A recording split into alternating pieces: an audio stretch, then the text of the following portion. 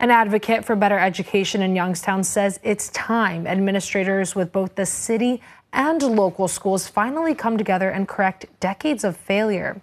Jimma McWilson runs an organization known as the Family Empowerment Student Achievement Institute. He says students graduating or leaving the Youngstown City Schools are badly undereducated. He blames both the Board of Education and the school superintendent, as well as the administration of Mayor Tito Brown and City Council. The words are always improve. We're going in the right direction. No, there are places that have already done it.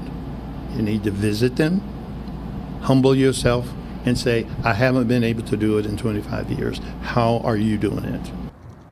McWilson wants to create a community task force to address the problems using local shares of American Rescue Plan money to cover the $1 million cost.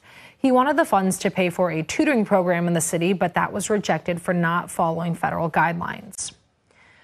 Hi everyone, I'm Lindsay Watson. Thanks for watching the WKBN 27 First News YouTube channel. If you want more video news, subscribe to our channel. And don't forget to download the WKBN 27 First News app for breaking news alerts.